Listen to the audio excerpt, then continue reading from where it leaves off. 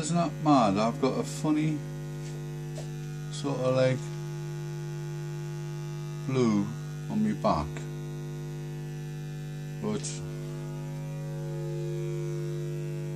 there's a different coloured blue. See? So it's different. See? Now watch. Watch. That's hiding.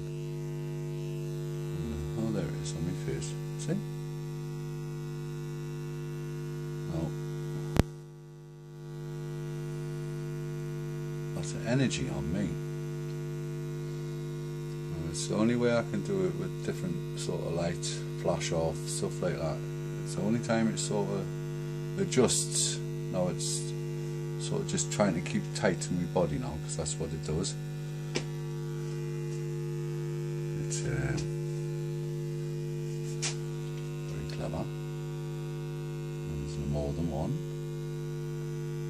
And it's on me.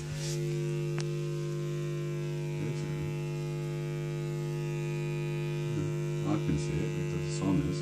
It's covering my eyes, so I see its colours more than anybody, unless somebody's experiencing what I'm experiencing. Everybody thinks I'm crazy, but sound, you find the frequency, they're tuned into your frequency, so you find yours and makes them vibrate. Magnets are key also, so open your mind how you can use magnets to amplify things.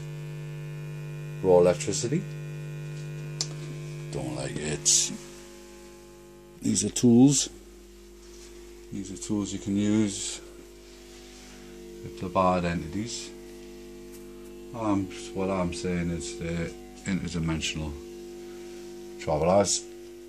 And this is what they do, you know. So basically, when you're filming orbs, what you're actually filming is elf-like creatures, as well as creatures, the orbs, when you see them for what they really are, the multiple faces in the orb.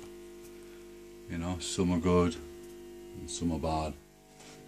You know, so beware when you're filming them in your home, when you notice they're in your home.